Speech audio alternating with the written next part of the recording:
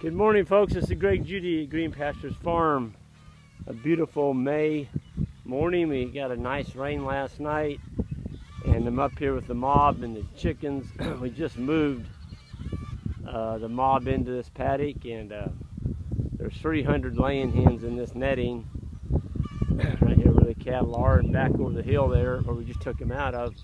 You see the top of those hoop houses. There's 600 laying hens in that netting down there. The chickens are being kind of rotated in sync with the cattle herd, and we can't keep up because we have so much ground, but the chickens do some scratching around in the manure and catch the bugs and different things. And these are layers, they're not broilers.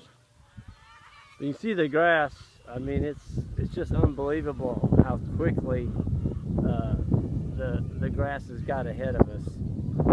And so we've got some seed heads on here, but the cattle are going through here and they're picking out some of the very best. And I'm following right behind them as soon as we take the cows out. Of course, I won't be able to now. We got a good rain last night, but as quickly as I can, I'm just coming in behind them and taking the seed heads off. And if you look way over there in the distance, you can see where I caught up with them yesterday. I just clipped that, and all I did was just take off about 6 inches of stems. I didn't get down in the grass leaves.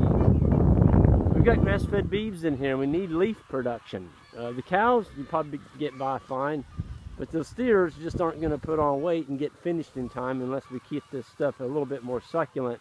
So the higher energy that you can keep in your plants, consequences of trimming and keeping more leaf production going, that's always a good thing.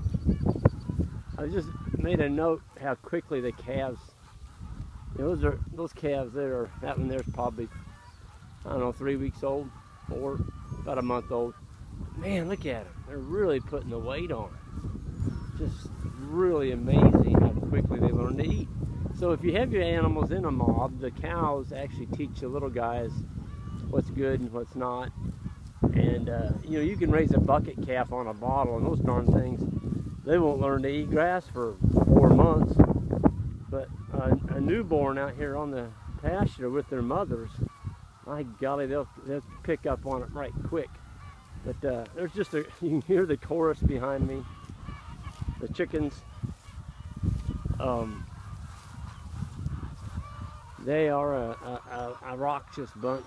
I'm gonna step over and just give you so this is Bobby and Alex's deal. And you can see the chickens, they got the laying house in there. The nest box, there's 40 nest boxes in there. So there's 40 in each one. This whole thing is being polled. There's a roost in there, so it's closed up at night. The whole thing's being polled with a four-wheeler. And it does have electric net around it. Okay, no predators. They just can't get in here. There's about 6,000 volts in that netting, and this has skids on it. So Alex just hooks on in the morning, and he opens up the back of it, and as he pulls forward, the chickens can flow out the back of this feeder. But boy, they are making a racket this morning. They're happy. They've all laid an egg. Or not all, but there's a bunch of them. They're waiting to lay an egg. So yeah, they do a little scratching out here.